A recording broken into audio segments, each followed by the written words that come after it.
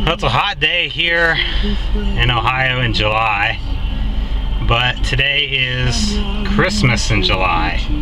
So we're here in Medina, Ohio, so come along with me and enjoy Christmas in July here in Medina, Ohio. And as I said, we're going to be celebrating Christmas in July today at Castle Noel. And this is a museum here in Medina, Ohio that celebrates everything Christmas.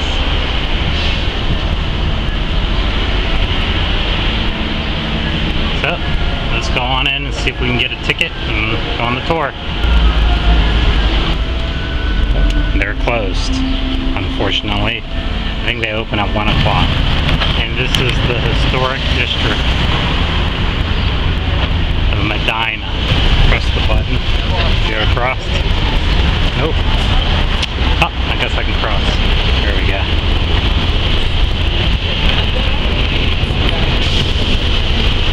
We have the Medina Farmers Market. Let's see what this is all about.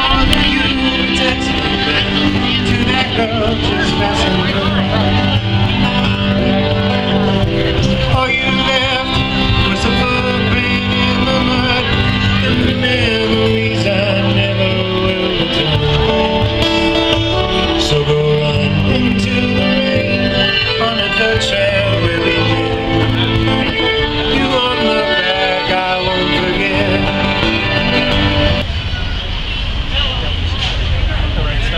I know, you like coffee? Yeah.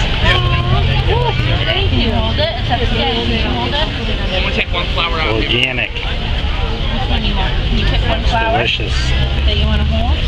Good morning. Morning, how are you doing? Good. You guys can try a blueberry if you want. We just picked them last night. Okay. The peaches we just picked yesterday. Now those are our seconds, so they have a little bit of an imperfection on them, but they're half the price. So can I have a sample of a blueberry? Yeah, just grab one out. Okay. Alright, Come on, let's there's go one see sitting, if there's a blueberry. sitting on the side there. From So let's see. This way, honey. Definitely organic. Very good. Everything's Ohio.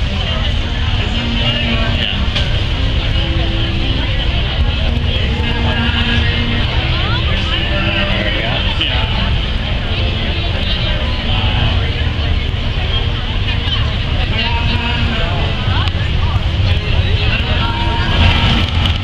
And I'm hitting the button. See what that's what that means. Don't cross when you get the solid hand. When you get the flashing hand, finish crossing if started. And then when you get the little person walking across, you start crossing. Okay, this is Dan's Dog, a hot dog eatery. This actually was called Dan's Dogs, but I think it was rebought by new owners, and now it's called the original Dan's Dogs. They put the original in front of it because it is the original. Dan's Dogs. Doesn't he look cool? So let's go in and see. Wipe your paws for Dan's Dogs. You got Marilyn Monroe here. She's your hostess.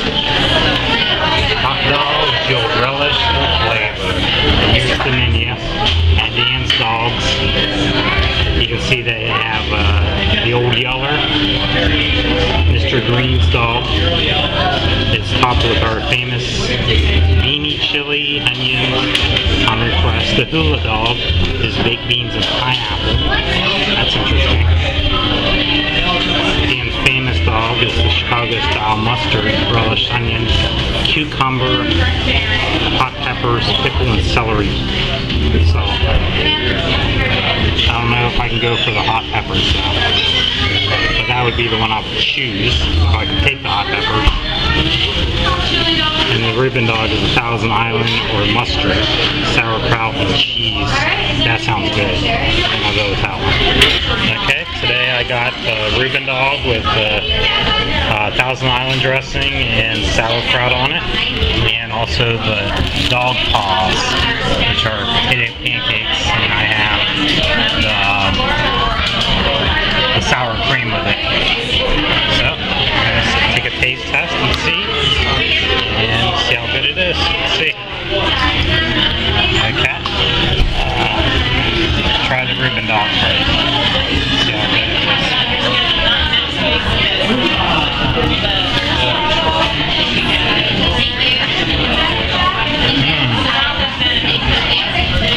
All kinds of flavor in that one. It's really good.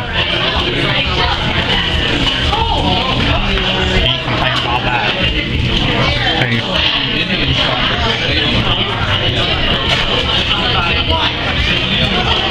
Dog paws with sour cream. Very good. Very, very good. Can't complain about that. Let's try one more.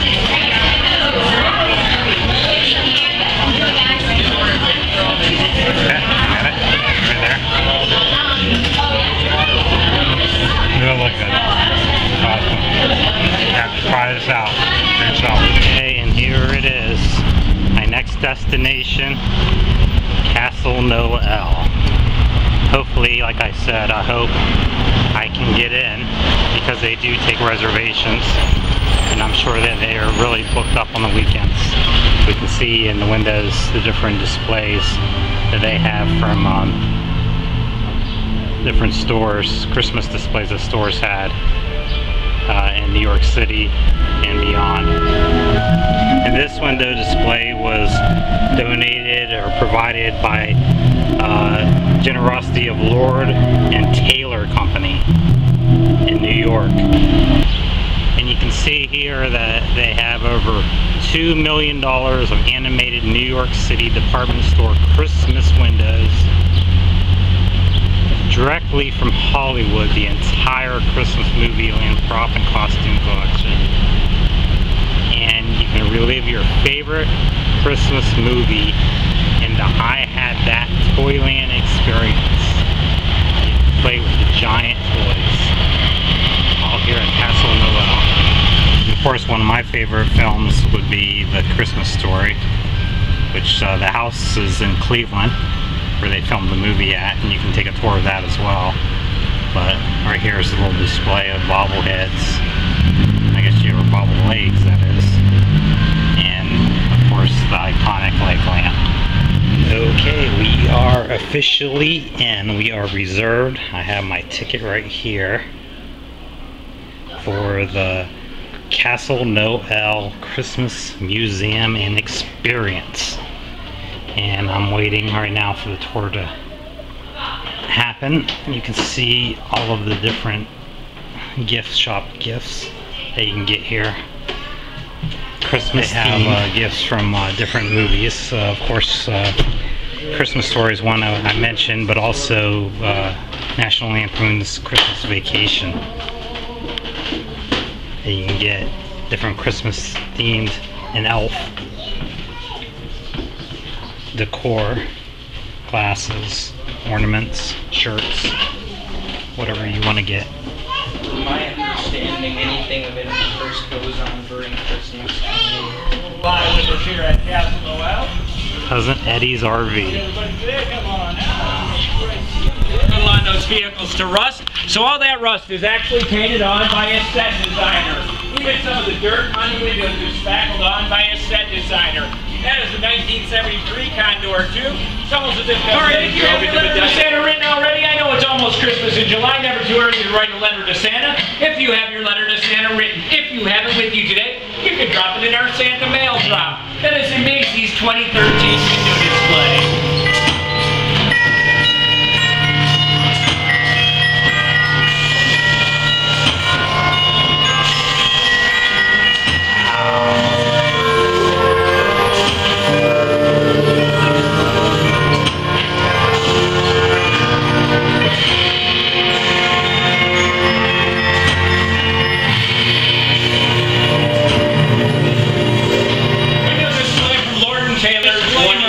If you have vertigo or balance issues or find yourself getting dizzy in the middle of the vortex, just close your eyes and guide yourself along the handrails.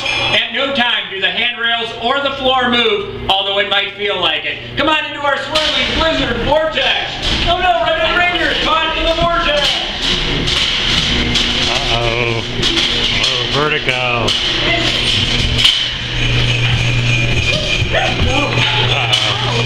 Where'd it go? Where'd it go?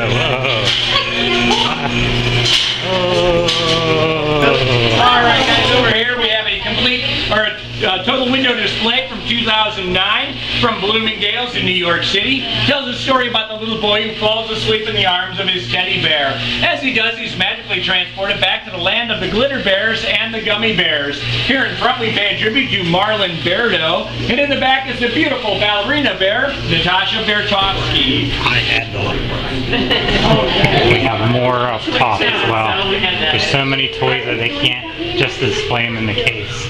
They have to go up top as well.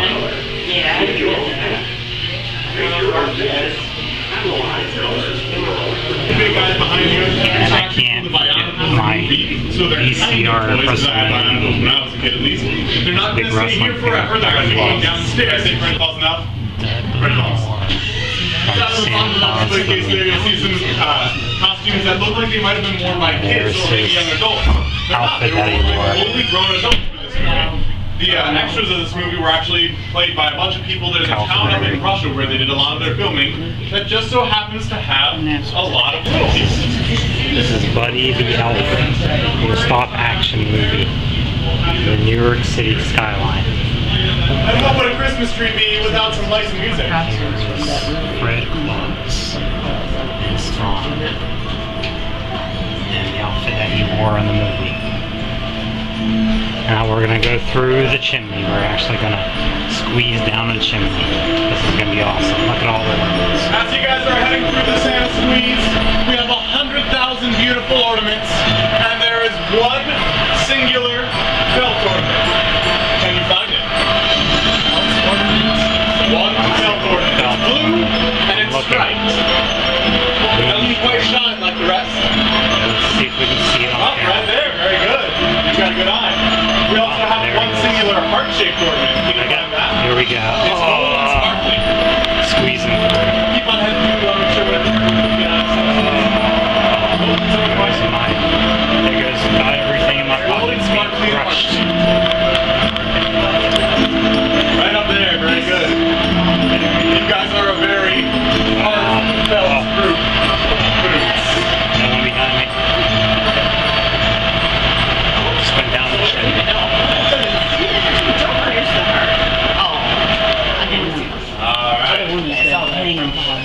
You guys are rounding the corner here. This next section is dedicated to the movie Deck the Hall, starring Danny DeVito and Matthew Broderick. If you haven't seen it before, or if it's been a little while, That's what I went Danny down. DeVito and Matthew Broderick are neighbors in this movie, and they have a little bit of a competition to see who can have the coolest Christmas decorations. And of course, the coolest Christmas decorations are the ones you can see from space. So they used this model house here to get that shot in the movie. When Mark got this house.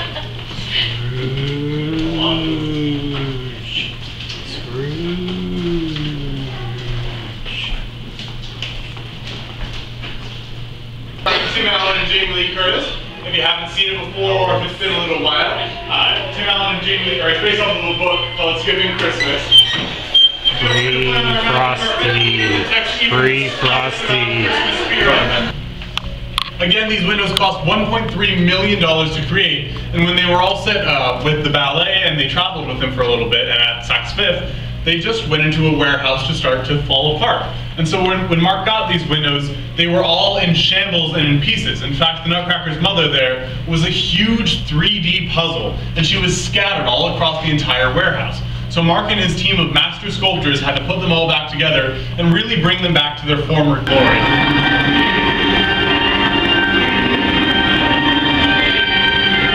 And now, join your host for a journey through the rest of Saks Fifth Avenue's land of 1,000 delights.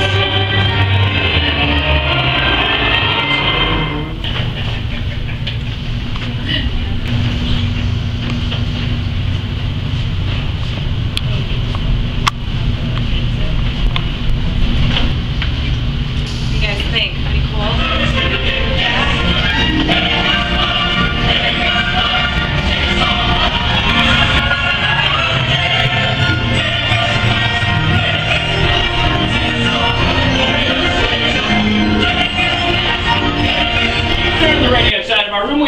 movie set from 2000's Grinch movie. Mark got that from a lady in Colorado. She had that furniture, but she didn't want to part with it. She wanted to keep that furniture for a cartoon-style Whoville nail salon she was going to open.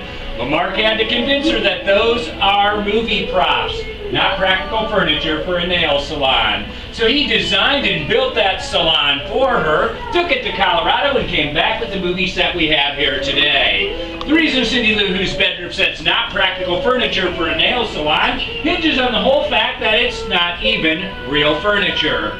As a matter of fact, your entire bedroom set is made from carved and coated foam. Before I can open up these double doors, everybody has to go like this.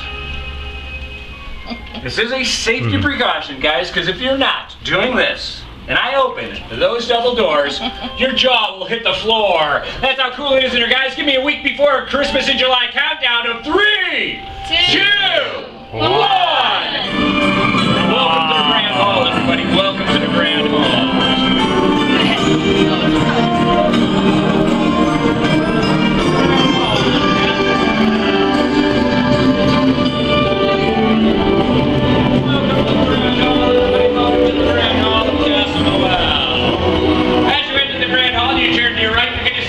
Public Works vehicle. That vehicle is out on the streets in the opening scene of the Grinch movie.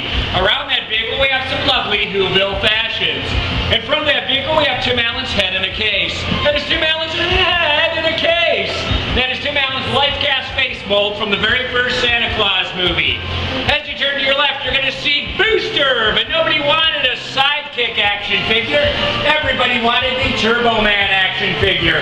Arnold Schwarzenegger's Turbo Man costume from the movie Jingle All the Way. We even have the Turbo Man action figure everybody was after in that movie. As you guys turn around, you're going to see the castle within a castle. By Christmas 2018, that'll be a fully functioning operating castle. I am standing next to the large Naughty and Nice globe from the center of Santa's workshop in the Santa Claus 2 and 3, starring Tim Allen. Up on the display cases, being watched by those naughty toy soldiers from the Santa Claus 2. This red case is totally dedicated to the Santa Claus 3, which also starred Martin Short and Jack Frost. I know you guys felt sorry for War Round when he had to wear that pink bunny suit on Christmas morning. Well, guys, now's your chance to try on that bunny suit. Come on, I know you want to. Come on, get the picture taken in there. He's about 2 months old, the Castle Noel. From the Santa Claus 2 and 3, starring Tim Allen, we have Comet the Reindeer! This is Castle Noel's very own 25-foot Christmas tree. I think Santa has something to say. Hello everyone, and thank you for coming to Castle Noel. It's been exciting having you here, and if you've developed the right kind of Christmas spirit, I think our tree will give you a little show.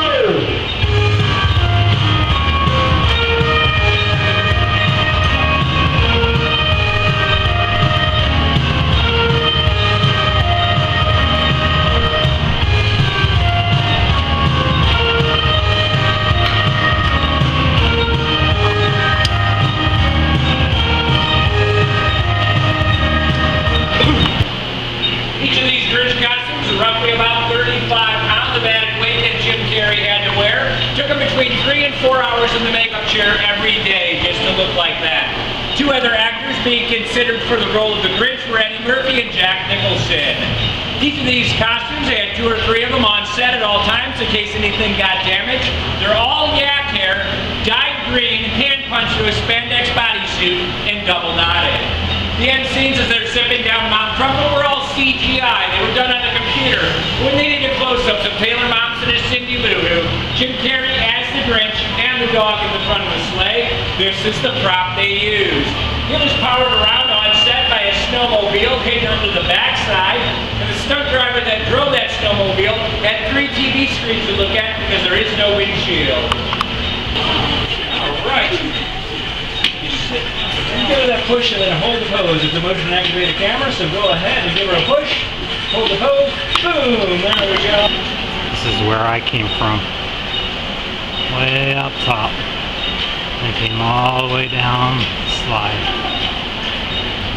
Well, that was fun here at Castle Noel in Medina, Ohio. Had a blast.